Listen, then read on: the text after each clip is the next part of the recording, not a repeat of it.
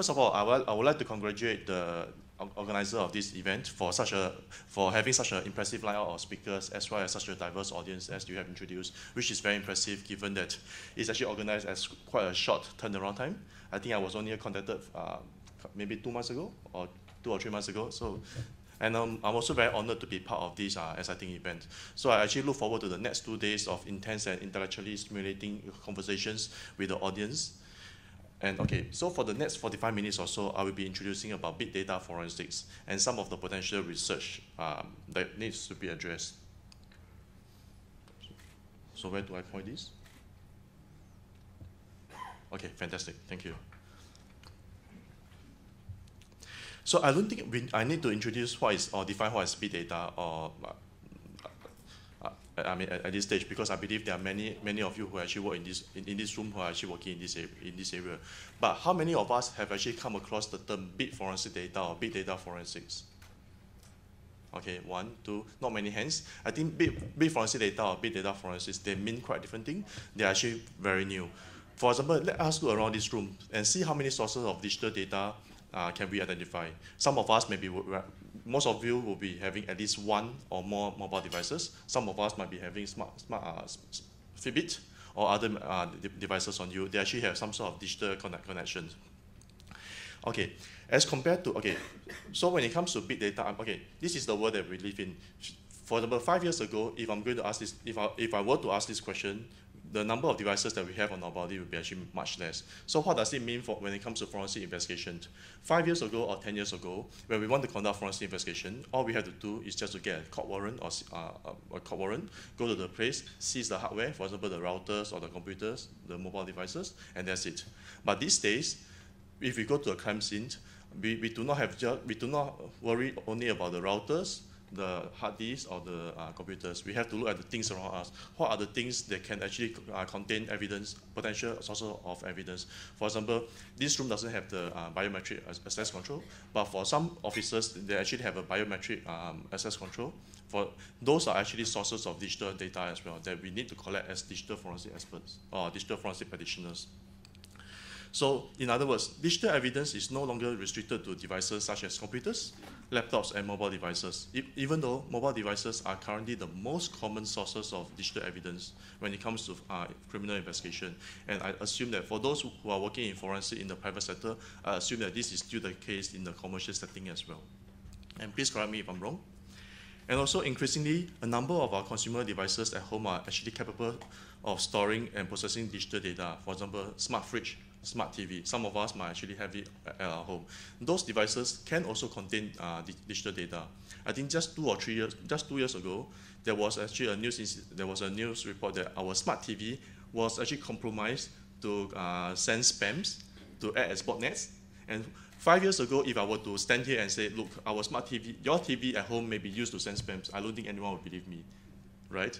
So things have changed. So increasingly, this is a world that we live in. So today, I will actually focus my discussion on 2 of the most common evidential sources in forensic investigations that are related to big data, namely cloud computing and smart mobile devices.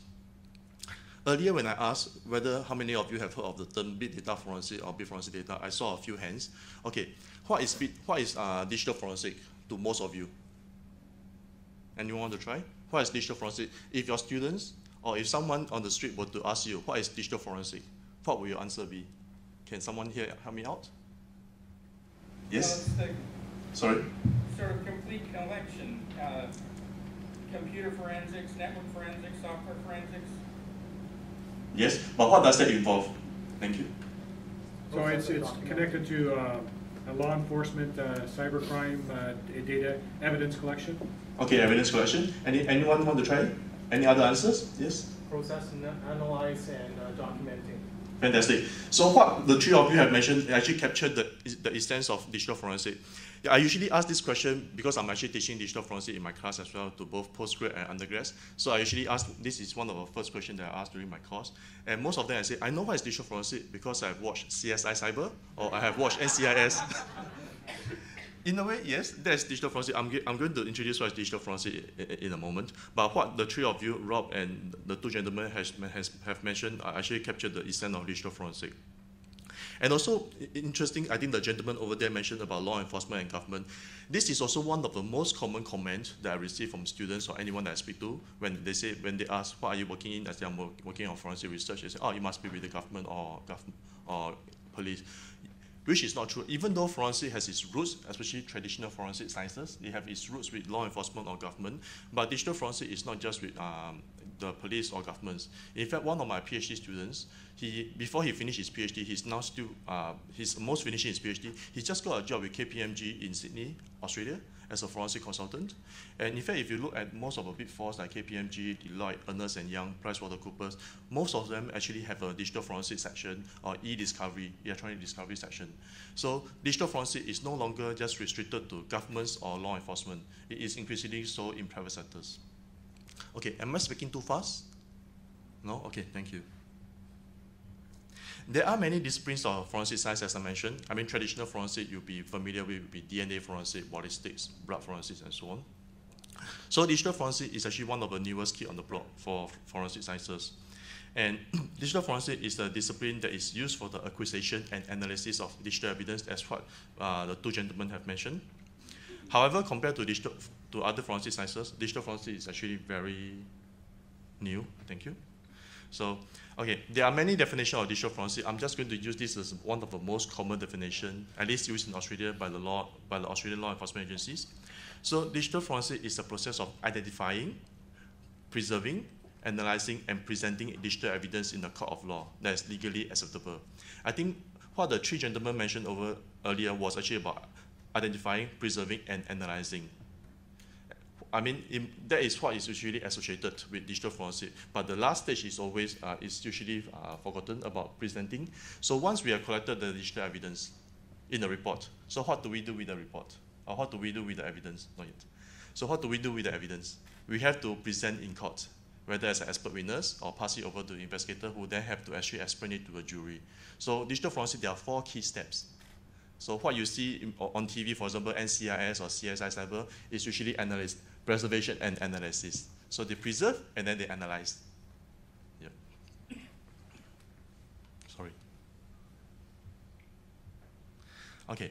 So when it comes to identification, it mostly relates to the physical identification of devices in electronic devices. I mean, that actually contain potential data of interest. Where, for example, in most traditional cases, would be your PCs, your phones, smart cards. I mean, now you might even be talking about your smartwatch or your Google glasses or anything that's connected on you.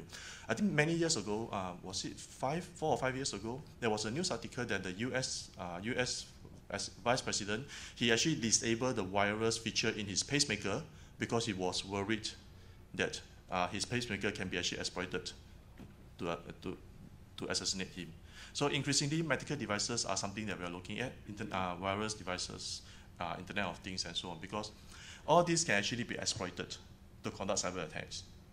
So, and another thing I forgot to mention is digital forensic. I mean, even though digital forensic is usually used in cybercrime cases, but it's not just used in cybercrime cases. It can be used in cases involving traditional crimes such as homicide and serious and organized crime. I think one of the lady that I spoke to earlier, she mentioned that. Correct me if I interpret that wrongly. The top 3 priorities by Canadian forensic practitioners, at least those in governments, are child porn, terrorism, and also homicide. Right? That's the same in Australia. The top 3 priorities for us would be, at least for the federal police, would be terrorism, child porn, and serious and organized crime. And in most cases, serious and organized crime include not just cyber crimes, but also drug trafficking, human trafficking. And because increasingly they're actually using digital devices, they actually require digital forensic as well. So the second step is preservation. So once we have identified the devices, for example, whether it's a laptop or your Fitbit or your Google Glass or your smart card, so what do we do with them? We have to make sure that we preserve the evidence. So preservation in this case means that we try not to make any changes to the original data source.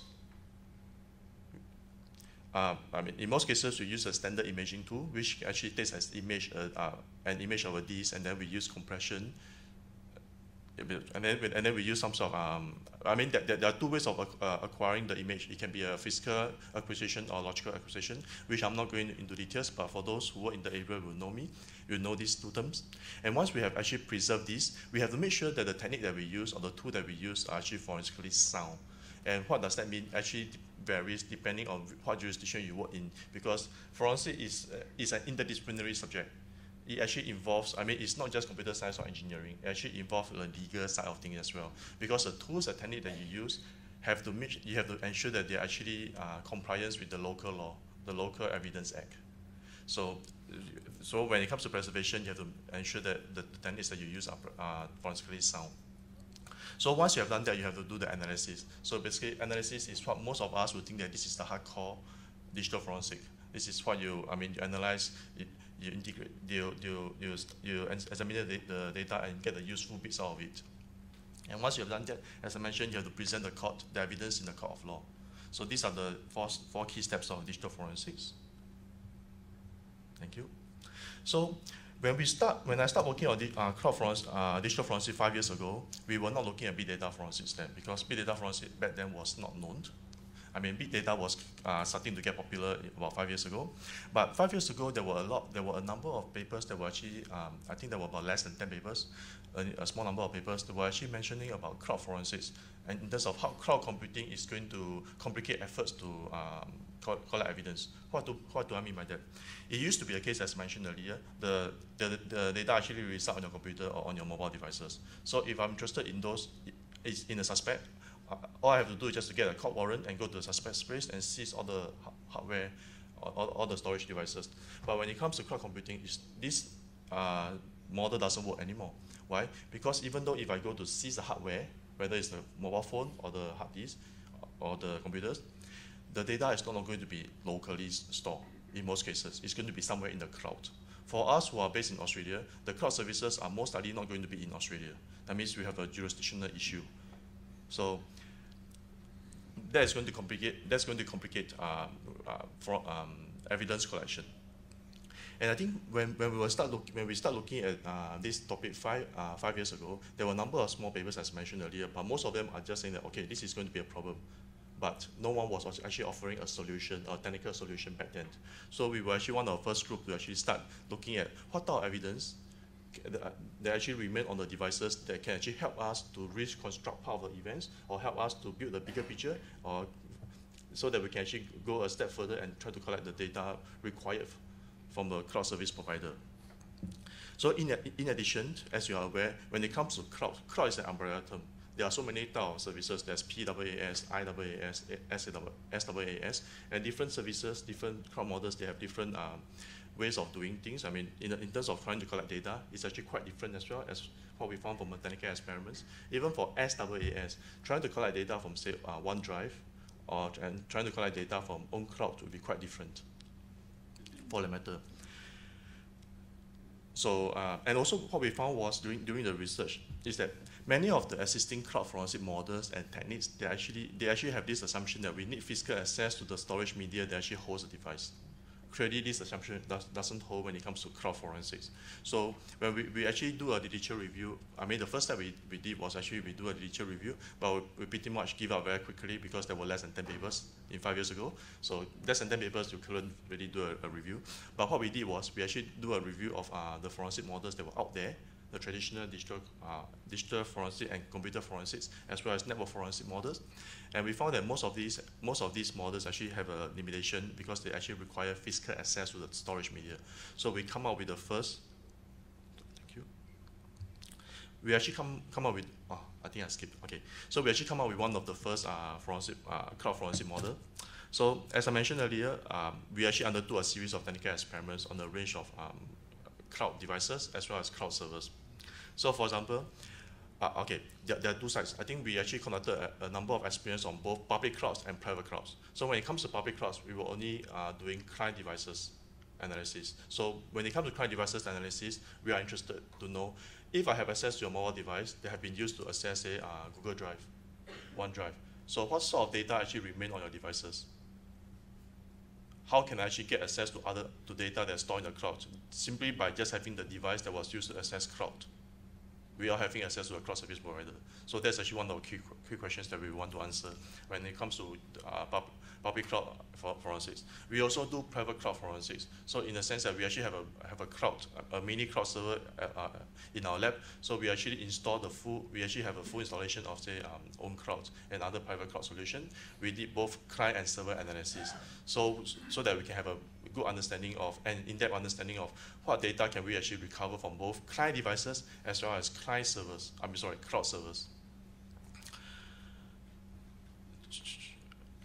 Okay. Yep. So can I move? Okay. So rather than reinventing the wheel, we actually integrate two of the most widely used forensic models. I mean, that was in 2012. So yep. Okay. So our first model was actually step 2 to step 5. So that was actually the first model that we used. We actually used the first model, the step 2 to step 5, to validate, to actually conduct a number of experiments involving both public and private clouds. And 2013, one of my other students actually decided to extend the model. So what we end up with, this is our second model, so we actually have a 6-step model. Using this model, which I'm going to run through later. Okay, so the first phase is pretty self-explanatory. So we basically determine the scope of an investigation. For example, is this a child porn investigation? Is this a terrorism investigation? Or is this a national security investigation? Because different cases or different nature actually require different resources, different expertise, and different tools. For example, when it comes to child porn, there'll be a lot of images and videos. So we need dedicated tools or storage just for that. But when it comes to terrorism, there'll be a different nature, different resources that we need. So, and the second phase is concerned with establishing the evidence available and also its format in order to establish the best practice for retrieval of digital evidence. So when it comes to cloud services, for example, different cloud service providers, they may use different proprietary formats or protocols. So we actually need to determine the best tools that we use to actually be able to recover some of this evidence, whether we actually need to do a live acquisition or not. And I will not go through the rest of the slides in the interest of time, so I'm just going to skip to the next. So in the initial phase of our research, we actually focus on 3 widely used cloud storage services: Dropbox, SkyDrive, and Google Drive. I'm sure many of us in this room have actually used these services at some stage, or you're still using it now. As well as a private open source cloud solution, OwnCloud, which is in the next slide. So we were actually able to, our experiments, we were actually able to forensically recover username and password. So what is interesting about this is, if I have access to your mobile device or your laptop, they have been used to access these services, whether it's through an app or through a website, we are actually able to recover a wide range of information, including your username and password. So once we are able to recover your Dropbox username and password, pretty much you'll be able to log in as you to download all your data. This research was about 3 years ago now. So in more recent times, we actually revisit our experiment involving Dropbox and Google Drive. We found that they have moved away from using username and password on your device. They actually moved to OAuth authentication scheme, OAuth. And even though they moved to OAuth authentication scheme, we are still able to recover or intercept the authentication token as well as a refresh token on your device. Again, once we have that, we'll be basically able to log in as you and download the data. So this is what we found. And we were also trying to see whether existing anti-forensic techniques actually works. For example, D-band, eraser, CC cleaner. Any one of you have actually used that before? Okay. How effective do you think those are? Yes, no? Somewhat? Somewhat? Okay. In fact, we found that even if you use CC cleaner or D-band, eraser or CC cleaner, we could still recover a wide range of information. Less information, but it's still very useful information, including your username and password. So that's the most interesting part. That's one of the things that we are very interested in, your username and password. But when it comes to D-band, pretty much this is rather effective because it actually wipes the operating system. You could still recover, but the information you recover are pretty meaningless in most cases. So that was actually what we found for our technical experiments involving those 3 cloud services. And then we move on to OwnCloud. And again, for OwnCloud, how many of us actually have used OwnCloud before? Okay, good. OwnCloud is actually quite popular in Australia. In fact, for our, in Australia, there's a network called AARNet, A-A-R-N-E-T. So if you do a Google search, you'll be able to find it. It's actually an Australian academic research network. So it's actually built based on OwnCloud. So basically all the universities in Australia and New Zealand, we are using ARNet. So OwnCloud is actually very popular, at least in the part of the world that I'm living in. So we actually investigate the OwnCloud installation that was the most recent at the time of research. And our experiment were more exploratory in nature. So we want to understand if we actually go into a data center that actually run OwnCloud, what data are we able to recover from both the client devices as well as the server, as well as cloud servers? Remember earlier in the earlier slides when I mentioned about Google Drive, Dropbox, and OneDrive, we were actually doing only client analysis because we do not have access to the cloud servers.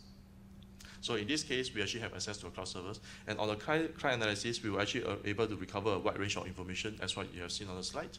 And also in the server, again, we were also able to recover a range of information, but it's going to be quite expensive to recover the entire cloud storage instance, depending on how big the instance is. That's what we found. Expensive in terms of the resource and in terms of the time that you need to spend. Yes. So you're recovering this information without actually having administrator access to the systems? For this one, yeah, we need to have administrator access. Why can't you recover everything?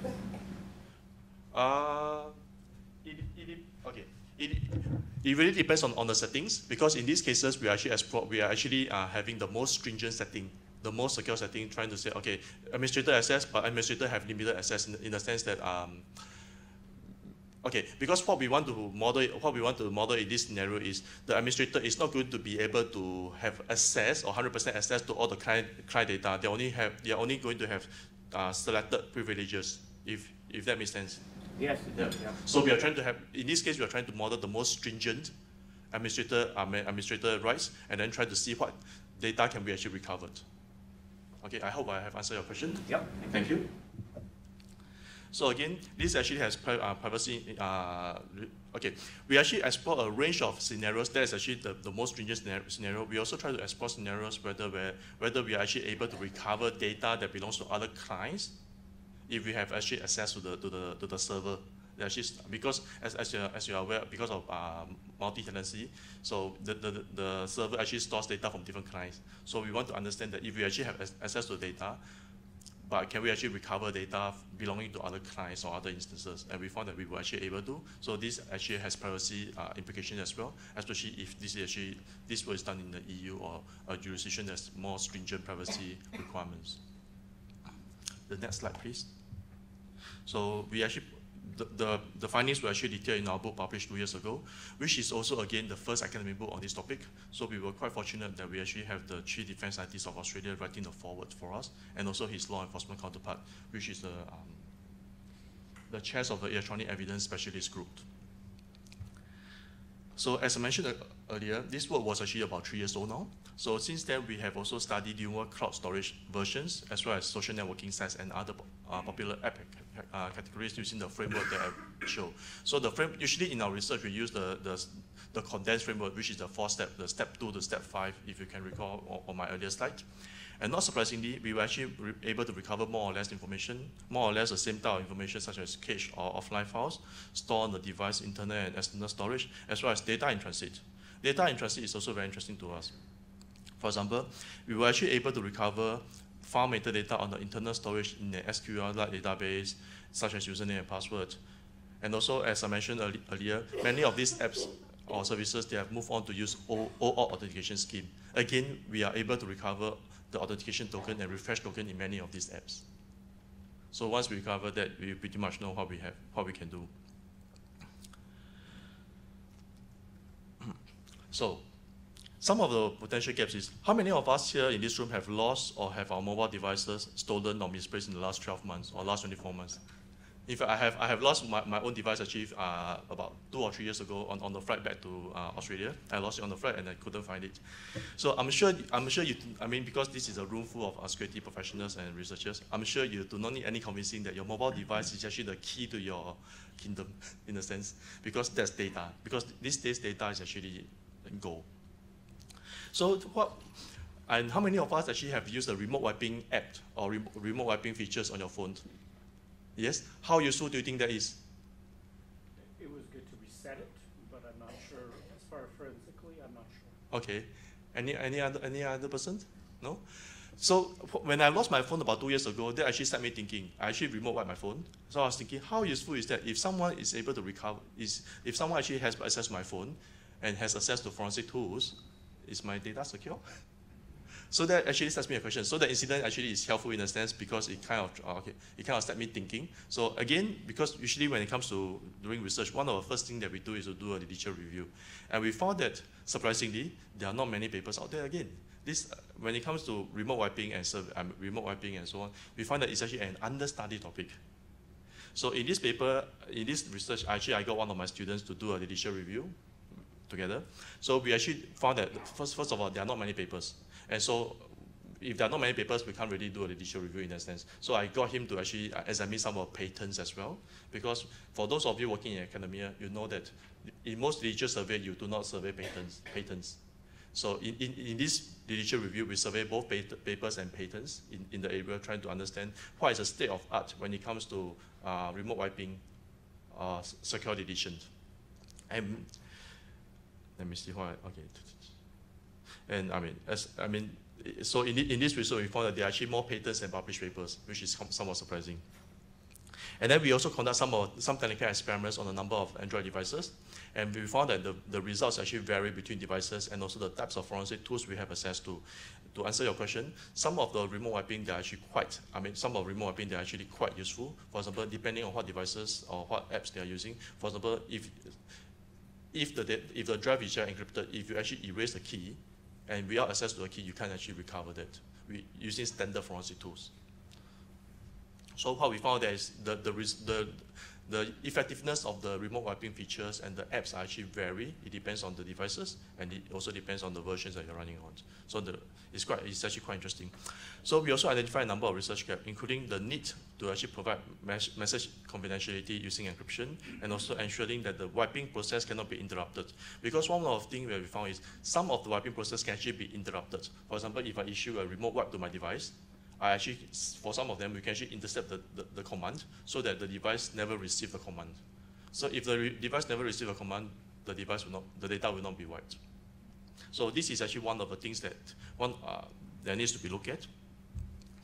And also the need for comprehensive evaluations on the security and effectiveness based on real-world implementations.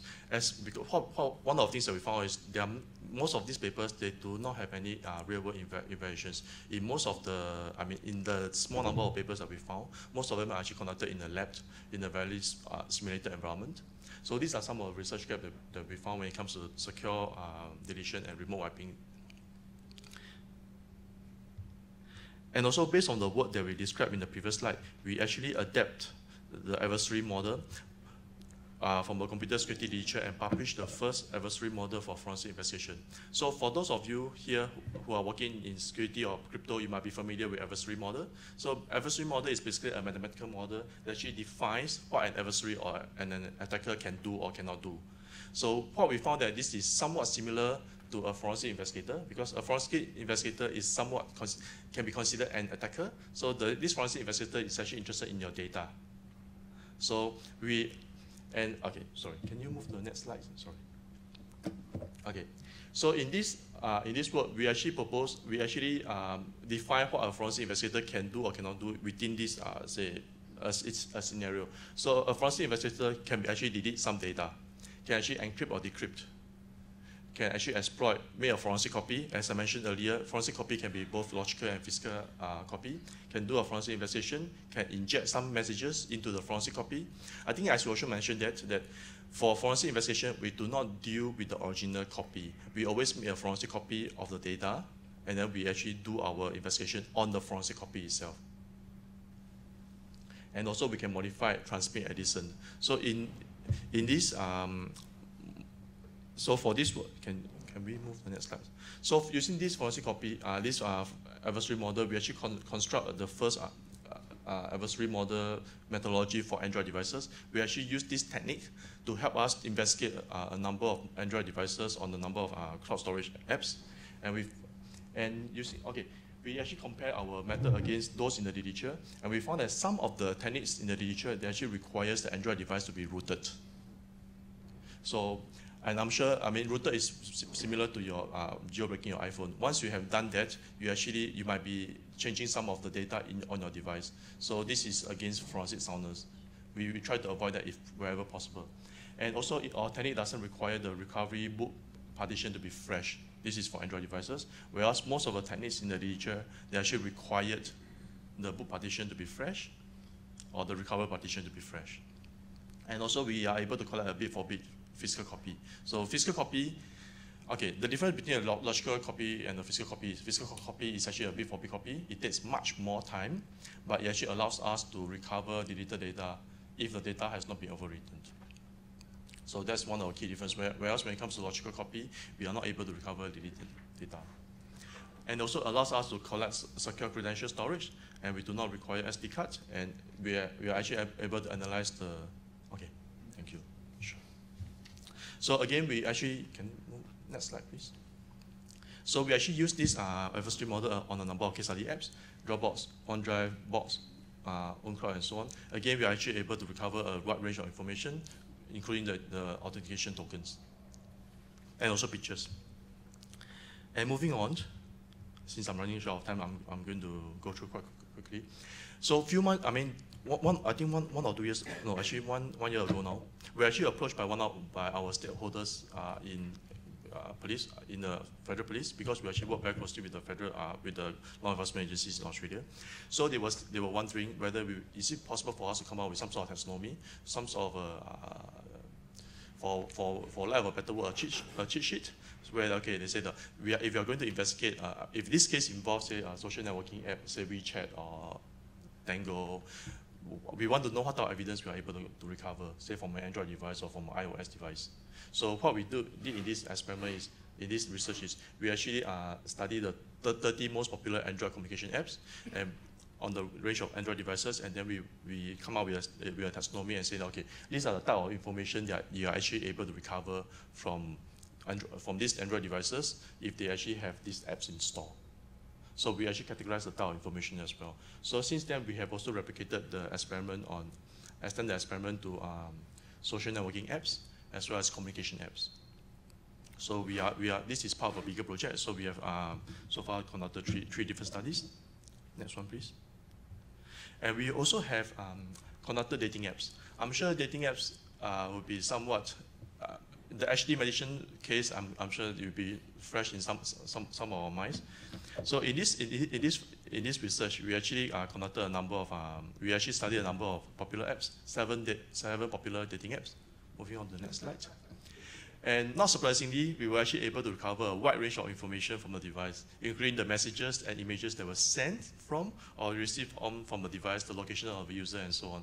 I'm sure you do not need me to tell you that the information that users share on the dating app will be quite different in nature as compared when it comes to data that you share on other apps or other services, whether social networking or others. And also the images that you send on the dating app will be quite different from the images that you send on other apps, right? In fact, that's a good sign, I think. So we found that we were actually able to recover a wide range of information, and also we found that many of these apps, they actually use Facebook token. If you notice on the last column of the table, you have Facebook token, Facebook token, Facebook token. So many of these apps actually use Facebook tokens. And again, we were actually able to recover those Facebook tokens. So basically, once we have access to your device, we are able to recover your Facebook token as well as your information. So we'll be able to link out and know who you are. And I'm sure you realize that how damaging this information can be. The next slide, please. And our research actually caught the attention of media, which is not that common. So I mean, I think our research was published at about the same time as the incident involving HD medicine. I'm sure many of you actually have known about the HD medicine incident where well, it's not a dating website, but let's call it a dating website for now. So it's a dating website that actually got hacked, and because of the hack, there were actually a number of physical incidents where a number of users on the website actually committed suicide, or they actually have to resign from their positions because they were in position of trust because of the hack. So all these cybersecurity incidents, they have real-world implications. Next slide, please. And again, 1 or 2 years, I think 1.5 years ago, we were actually approached by the federal police and said that, look, is it possible for us to be able to collect evidence from remote cloud servers if we do not actually have access to the devices that contained, they were actually used to access the cloud services? Remember earlier I mentioned that in our client analysis, we actually were doing forensic investigation on client devices that have been used to access the cloud services. But what if we know that the suspect or the user actually have this account, but we do not have a cooperation of a cloud service provider? Can we still have can we still be able to collect some sort of information from these services? So we actually come up with a, this was actually a patent file. So we actually come up with a 6-step process for VMware vCloud. So we demonstrate with a prototype that we were actually able to collect evidential data from VMware vCloud using this 6-step process. But one thing that, okay, when we actually present this back to our stakeholders, they were interested, but when they actually discuss with their legal department, they said, well, this may be a gray area in the sense that, okay, let me give you a scenario. For example, if I'm a suspect, and one of you here is a law enforcement agency investigating me, but the services I'm using is, for example, based in the country in EU. And you say, because I'm a suspect, so you actually request my cooperation. I say, no, I'm not going to cooperate. In Australia, there is actually a penalty, there's actually a provision in the Criminal Code Act that if I fail to provide my username and password to an investigator, I'll be guilty of an offense, and the maximum penalty is 2 years. But the maximum penalty, say for example, a child porn investigation in Australia is 10 years.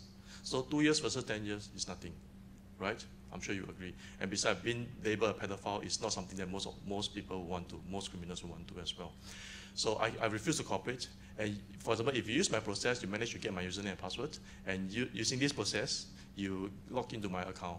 And even though you don't have access to my to the computer that I have used to access the services, you get access to my account, down to the data.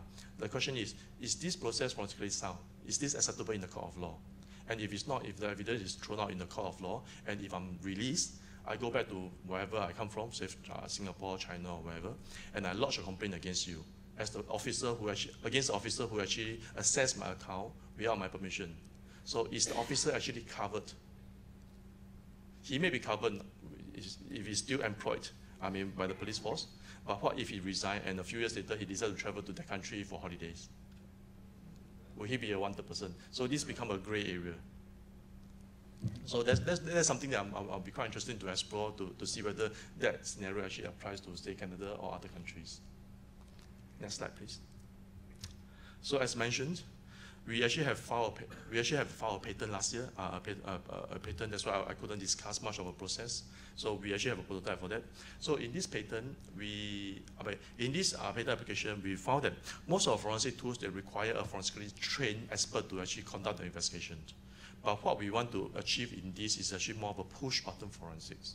So that any IT literate practitioners can actually use our software to actually collect evidence. For example, if there are this is a very basic screenshot. So how we visualize in this system is we're actually able to actually collect evidence for a number of remote hosts. So remote hosts in this case can be 3D printer. So 3D printer or even some of the SCADA systems, say a system that's sitting in the oil rig in the middle of the ocean. Anything that's internet connected. And once you determine what type of device you want to collect your evidence, and then you'll be able to enter your username and password. There are 2 versions that we actually want to roll out. So the first version is you have the username and password. And the second version is more for the security committee is, what if you do not have the username and password? Can you still be able to collect intelligence? So we don't call it data now. Because whether we can actually leverage some exploits to actually get into the system and collect the data for intelligent purposes, not for evidential purposes. So these are 2 different things.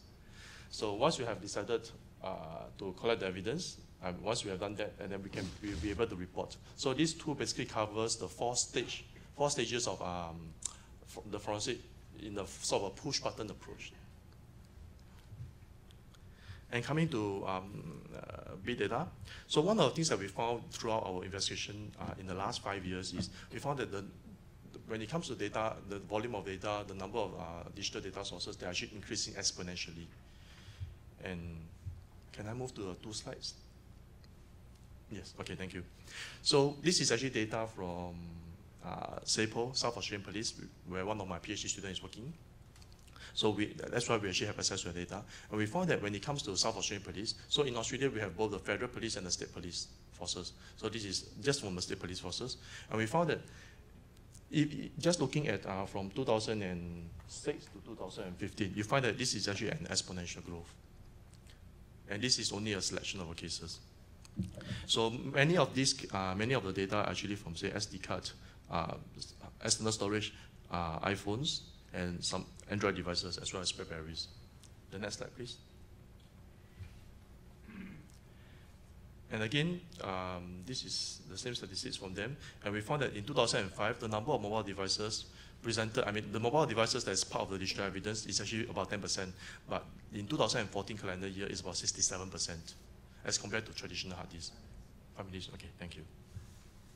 So next slide, please. Okay. So again, 2 years ago, we actually reviewed literature in this area when it comes to data reduction, triage, intelligent analysis, as well as any other related methodologies when it comes to forensic analysis, published in the last 15 years. We found that even in the last 15 years, because big data has only become a buzzword in the last couple of years. So, but some of the techniques that we are using for big data analytics have been around for a number of years now. So we actually researched publication in the last 15 years, and we found that there are a number of research gaps when it comes to both big data analytics as well as big forensic data. And we found that, when it comes to the various techniques, one of the potential techniques or one of the viable techniques is actually data reduction. And next slide, please. And in this work, we actually propose this is actually a simplified version of this is our second patent application, which we filed last year. So this is a simplified version, which I can show the full version, otherwise it's going to affect the claim.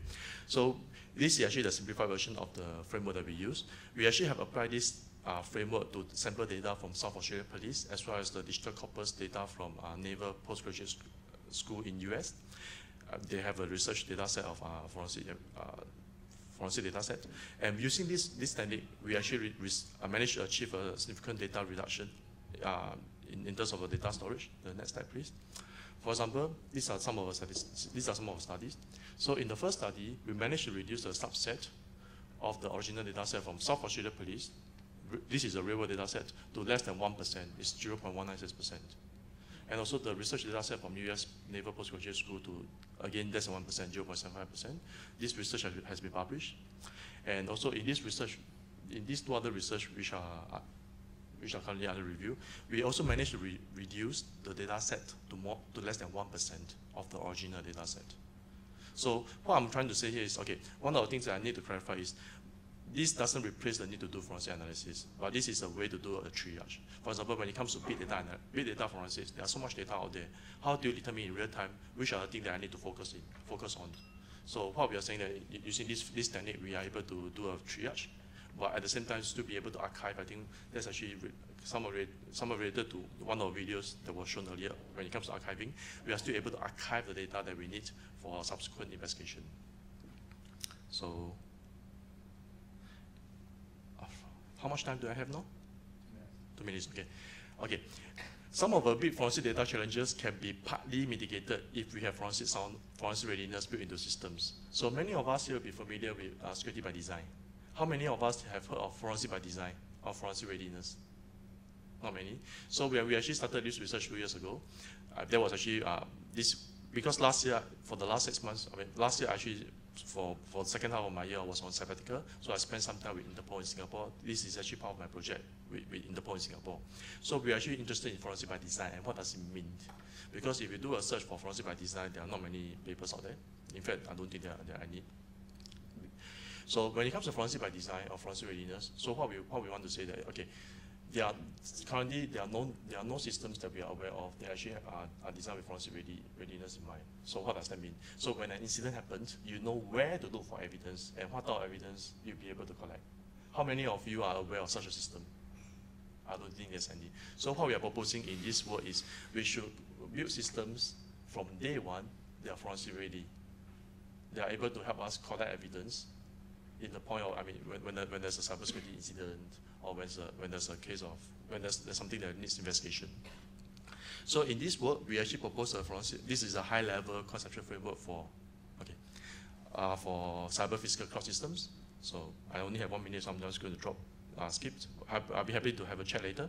And these are some of the challenges that we see from a disciplinary perspective. Because big data forensic and big forensic data, in fact, the whole discipline of digital forensic is actually emerging. So there's a lot of things that we can do in this space. So for example, how do we actually, and as I think I mentioned in one of my slides earlier, is digital forensic is interdisciplinary. So how do we actually integrate viewpoints and techniques from different disciplines into digital forensic to make it more scientific? So I'm going to skip. And yes, that's it from me. To the last slide, please. Last. Okay. Thank you very much for your attention. And sorry that I'm running through because I just realized I'm running short.